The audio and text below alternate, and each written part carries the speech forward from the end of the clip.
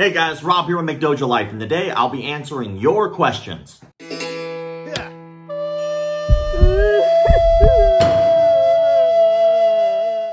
David DeGroot3 from Instagram says, this is from a customer's perspective. What are the best steps to take to vet a school?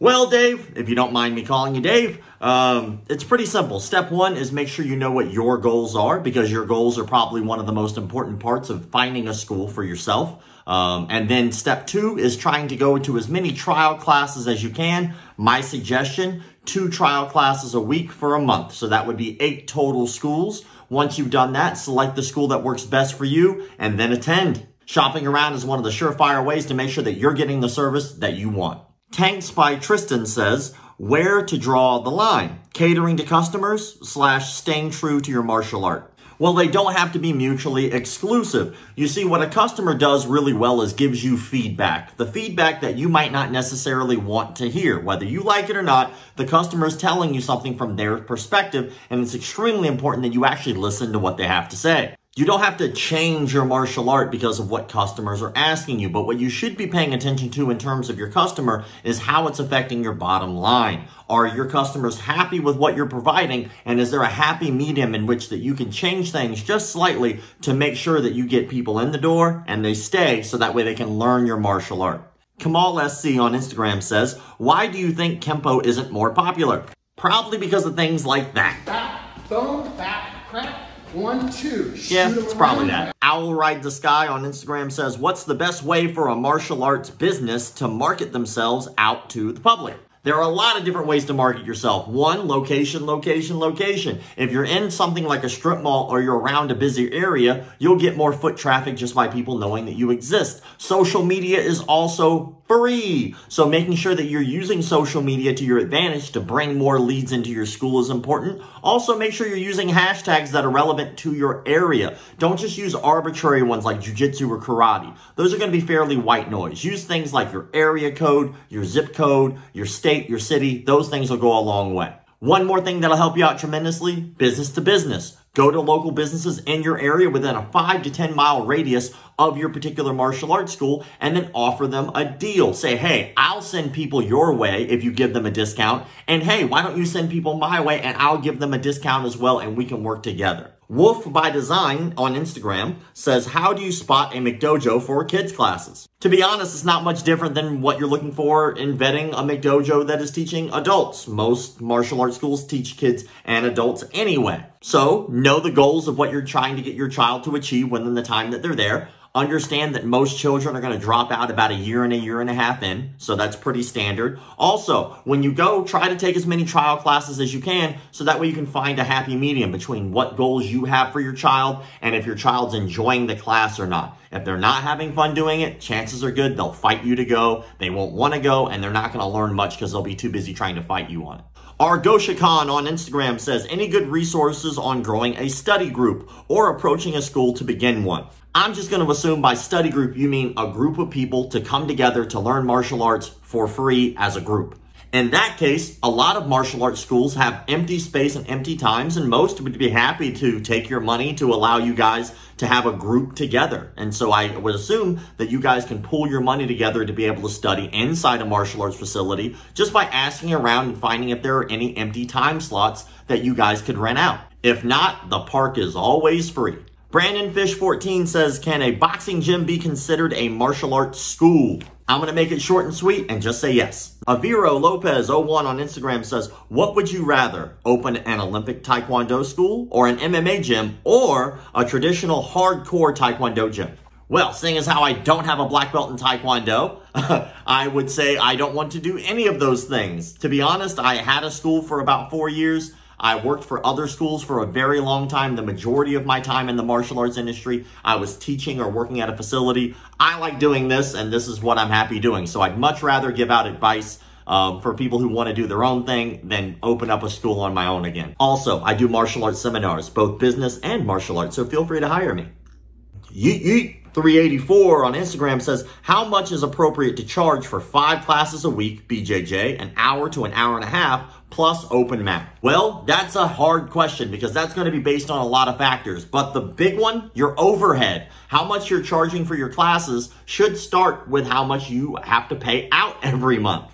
You're going to have to pay your rent. You're going to have to pay for your electric bill. You're going to have to pay for your insurance. You're going to have to pay for equipment. You're going to have to pay for equipment updates. You're going to have to pay for supplies. You're going to have to pay employees if you have employees. You get the idea. So if you really want to know what the rate should be, you should look at what your overhead's going to be and then try to charge appropriately to make sure that you're actually making some income. Heavy Metal on YouTube says, "Seen my damn cat." Is that your cat?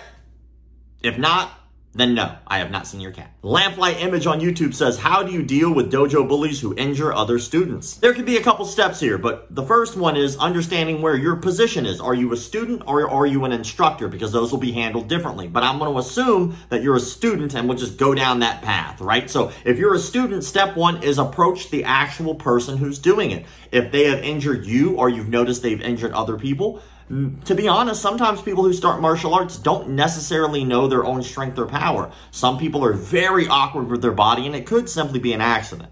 So by going to that person and approaching them in a calm manner, in a position of care, not of trying to down them in any way, you might actually get a lot farther with them by just saying, "Hey man, you're kind of being a little heavy. You know, it makes me uncomfortable. I really don't want to get hurt here. If you could do me a favor, turn it down." That might work. If reasoning doesn't work with them, then the next step would obviously be to talk to somebody who is either a coach or an employee or the owner of the martial arts gym and let them know your concerns, and then hopefully they will help you out by handling the situation. If that doesn't work, fuck them. Time to go to a new gym. It's better to go to another gym where you know your safety is put first than go to a gym and understand that they don't care about your safety, and there's a possibility that every day you go, you might get seriously injured by somebody who you already knew could do that, and the coaching staff did nothing about it. That one guy, Bones on YouTube, asks, "Have you ever come across something in martial arts that you were certain was BS but turned out to be legit?" Yes, I have run across that. To be honest, when I started McDojoLife, I thought that a lot of these people had to be just doing it for fun or a skit or a joke. But the truth is that 90% of the things that I post are absolutely 100% real. These people really believe what they're saying. Although it's a con and a fraud, of course it doesn't work, but they really believe it, and that's pretty scary. Rocco Duraza says, "What is your top 10 list of martial arts movies?" I'm not going to go through all 10, but I will give you my favorite martial arts movie of all time, which is Barry Gordy's The Last Dragon.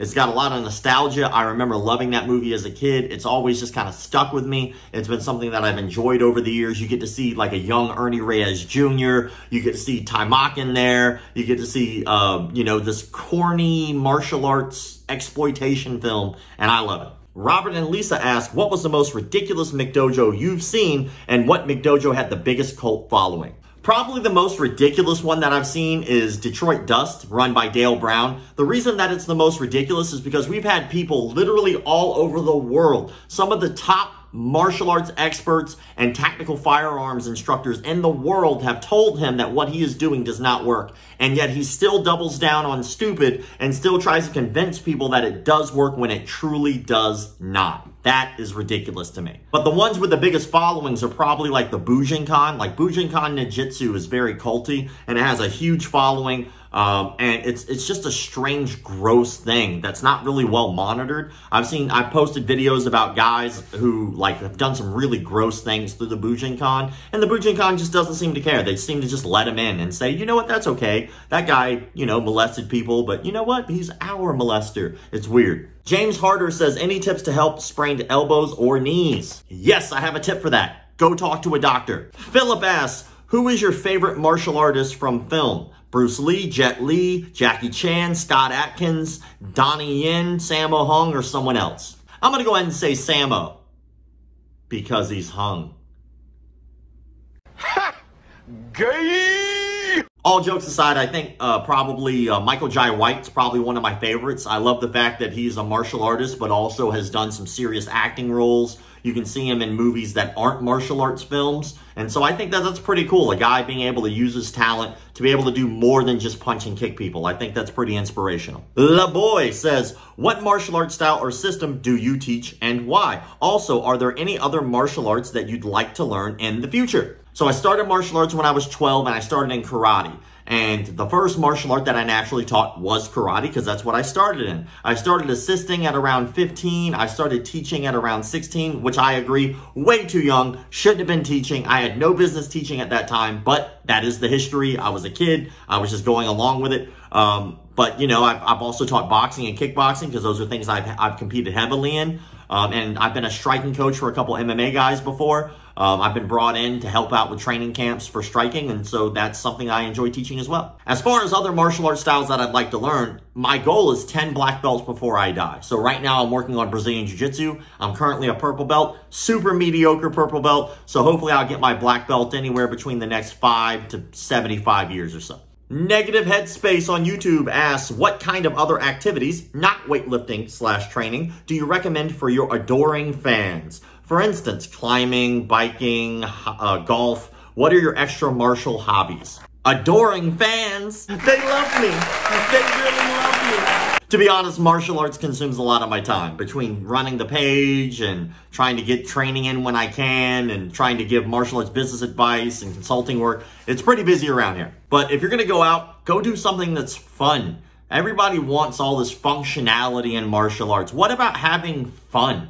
Like, isn't that important? I think that it is. I think it's important to go out and blow off steam doing things that you just simply enjoy. And you don't need a rhyme or reason for it either. Just go do some shit because you think that it's fun to do and it makes you feel good. Bedpee, which is a funny name, on YouTube says, if you could spend 1 week training with any gym / team in the world, who would it be and why? I would go back to Jackson Winklejohn. I've been to Jackson Winklejohn twice now, and both times my schedule didn't match up to me being able to actually go and train there. But they were always super friendly to me. It's a very, cool atmosphere to be around. That building has a pulse. Some of the greatest martial artists in the world have trained there, so I'd like to go there. Nick Z on YouTube says, what was it like to meet Master Ken on the Enter the Dojo show? You did great, but he did kind of point out that your technique is BT. I'm going to assume that you mean bullshit.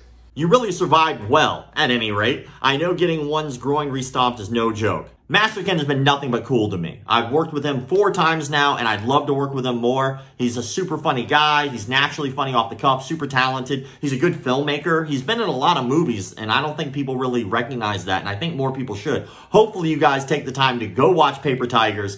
I loved it. If you haven't gotten to watch it, you should. Master Ken's in that movie. He kind of plays a Master Ken type character, so it works out. If you like his stuff, go watch his movie. Oh, and my groin is fine. Everything's going well.